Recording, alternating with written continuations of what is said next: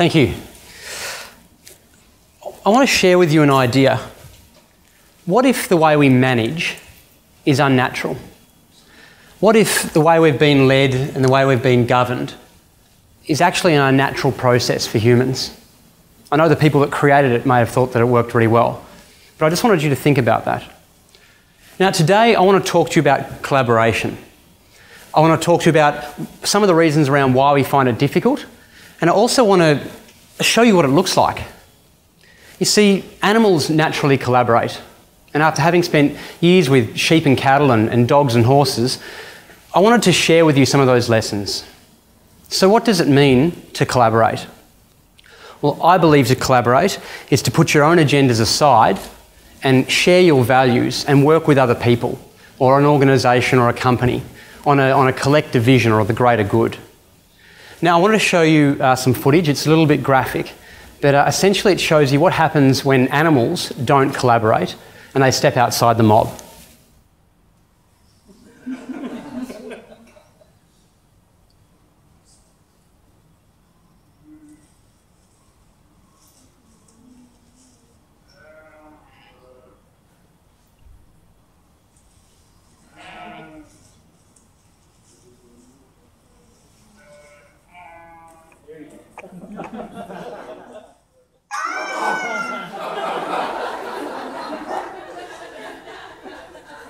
In the animal world, if you don't collaborate and you don't stick with the mob, you end up as meat.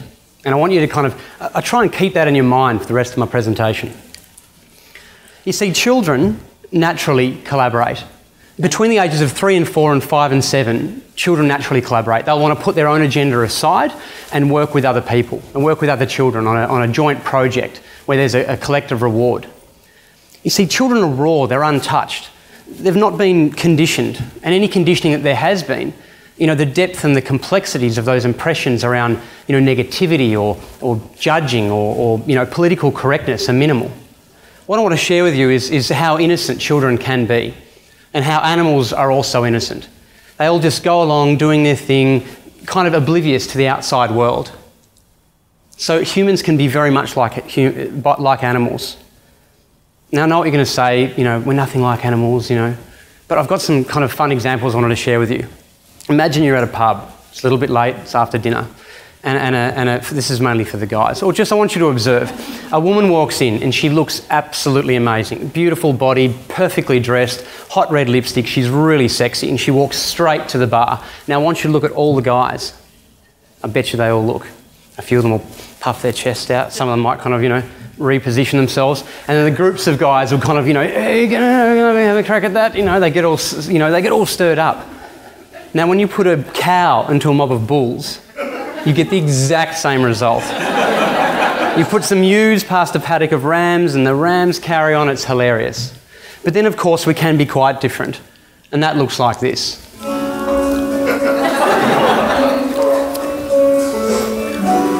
I mean, you would never, ever walk up to your girlfriend or your wife and do that to her in front of her friends. It's absolutely disgusting. And I should like to think that after 20, 30, 40,000 years of evolution, at least maybe we're the more courteous of the species.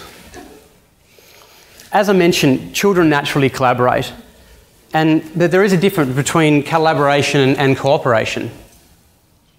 You see, cooperate is an action. It's something that we do when we work together. Whereas collaboration, it's a belief, it's a mindset, and it's the process. As I said, it's the act of putting that agenda or those priorities aside and working on that greater good.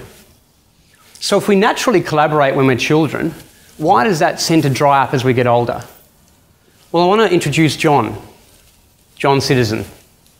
This is him when he's a few months old through to the time that he's in his 80s.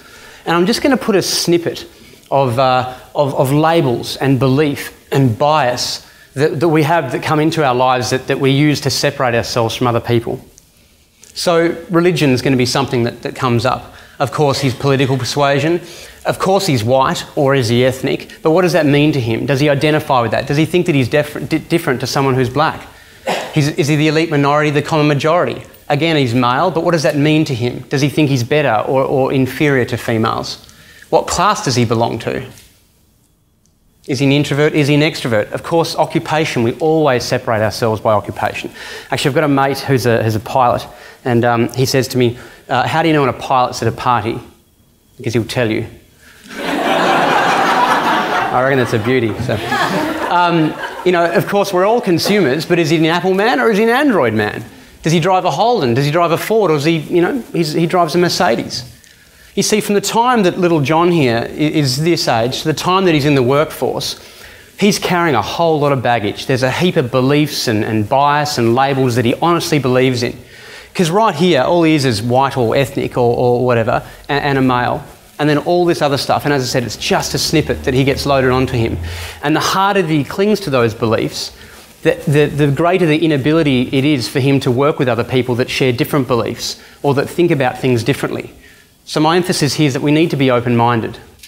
You see, animals fight for food and territory. Humans fight for beliefs.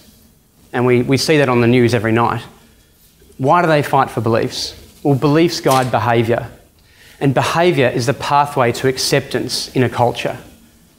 A mob's identity is shown or shaped by its behaviour, by its actions like praying, or by its symbols or brands like a Harley-Davidson crest, or you know, the Star of David, by our jewellery, by the clothing we wear. I mean, I'm in Australian agriculture. I'm wearing brown R.M. Williams boots, jeans, and a shirt. It's you know, it's very, very well known in the culture. You see, sheep and cattle can coexist quite happily, even though they share different beliefs, of course. You know, they both eat grass. You know, they both drink water. They're both prey animals. You know, but when the pressure comes on and I stick a dog or I come in there, I put a dog behind the mob and I bring them all in, the cows will get up and usually join with the cattle and the sheep will all become their own flock. Their minds are incapable of interspecies collaboration. That's because that's what they've done to survive. We're not. We're all one and the same.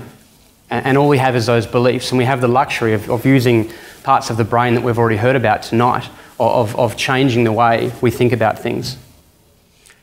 So what happens when an animal rejects a mob? What happens when a little child, for whatever reason, rejects a family? What happens when an employee rejects a job or an organisation?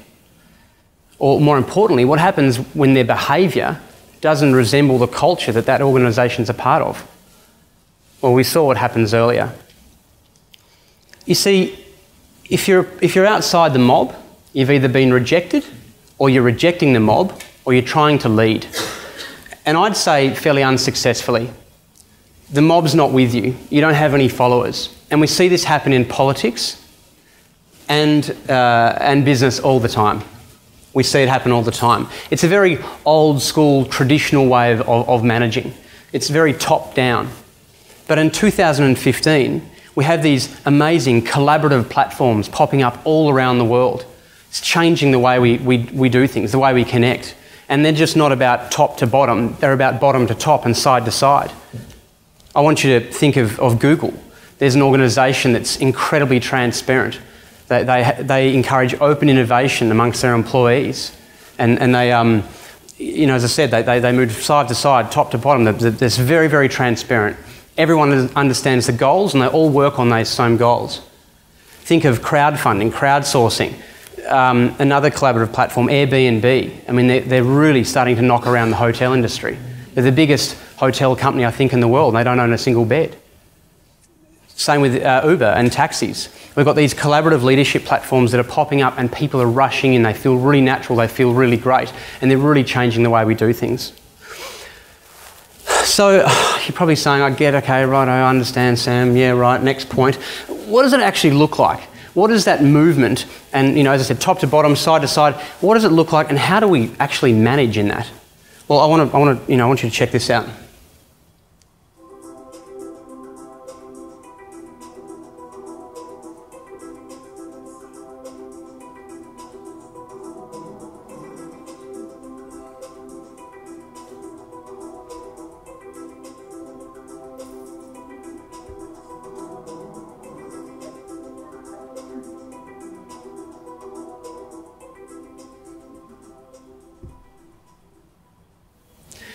Did you notice how they all stuck together? They all moved as one.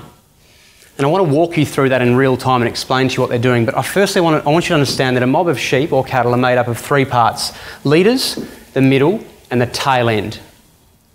So what happens is, so you can see that in the middle there, the leaders are going to make a bit of a break for it, and they're forging ahead, and they're going to come around the right-hand side of the mob. The middle are starting to follow, and the tail end on the right, you can see essentially just standing there waiting for the mob to move, waiting for things to happen. Now the leaders, which are led by one sheep in particular, but there's about 20 or 30 of them, are coming down there, and they're going to come along the left-hand side of the screen. And as they do that, all the leaders will forge to the front of the mob, or the middle will start to pick up, and you're just going to start to see the tail end start to mobilise, and they're all going to move right there.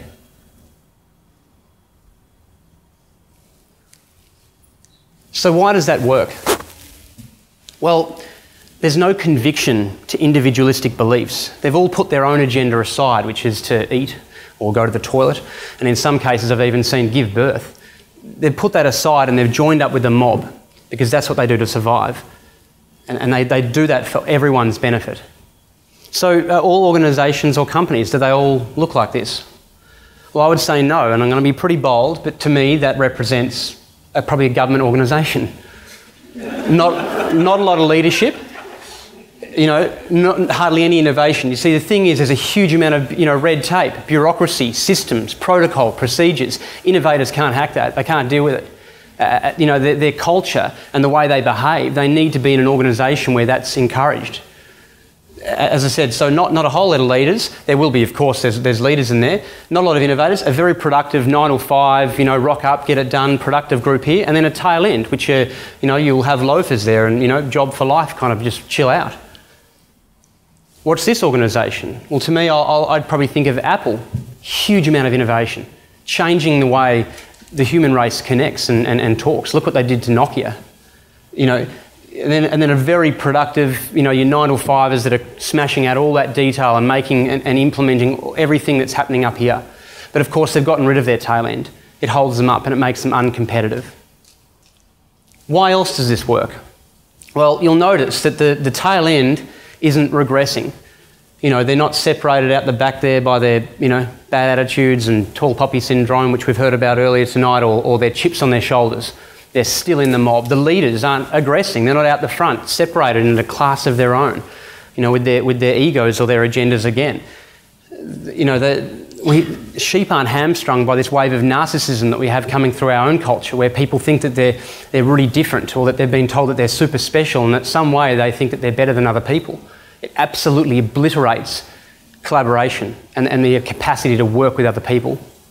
You see, the thing is, I really believe we're trying to shake up to 2,000 years of very structured and unnatural behaviour around management and leadership. Alexander the Great said, "I'm not afraid of an army of lions led by a sheep. I'm afraid of an army of sheep led by a lion." And we all kind of understand what that means. But essentially what he's singling out is that the leader has to be singular and separate. And the lion's instincts and values are very different to the rest of his mob. He's pushing an agenda that's based on the leader being an aggressor or a hunter or a dominator. And we see this all the time with old archaic insignia like flags and emblems. It's always eagles and lions and tigers. You see, they honestly believe that to create movement and to create power, that everyone had to believe in someone rather than themselves. Now, fast forward to 2,000 years to now, and we've got these collaborative global platforms popping up all the time, and they're not just in apps like Airbnb, but they're in businesses around the world, and they're changing the way we do things. The people that are a part of those mobs, everyone's winners. They're all engaged and they're all moving with the mob, as we saw with the sheep. We have this absolute kind of commitment in our culture to all be leaders. We all want to get to the top. Yet many of us aren't up to the responsibility of what it takes to be a leader. They're more kind of fixated on the power that it will bring them or the materialisation of their eventual achievements, rather than the collective good and the greater good that they can bring to anyone and everyone on their journey. Too many chiefs, not enough Indians. You see, the thing is, sheep lead from within. The leaders will step out from time to time when they have to, but essentially they move with the mob and encourage everyone to move forward. There's no conflict of ego or pride if you're stuck up the back here in the tail or the middle. It doesn't actually matter. What matters is that you have that trust and that you're secure in yourself. You have no insecurities, and you can put your own agenda aside and work with everyone else on that collective good, or that greater vision. So what does that mean, and how does it affect us? Well, I'd leave you with, you don't have to like it, but be open to it. You don't have to instigate it, but be open to the fact that others may want to. Because if you're in the mob, they'll essentially have you in mind. And if you can do that, I think you'll understand what it is to be a part of a very natural movement, one that's based on evolution, and therefore what it's like to be led by sheep. Thank you.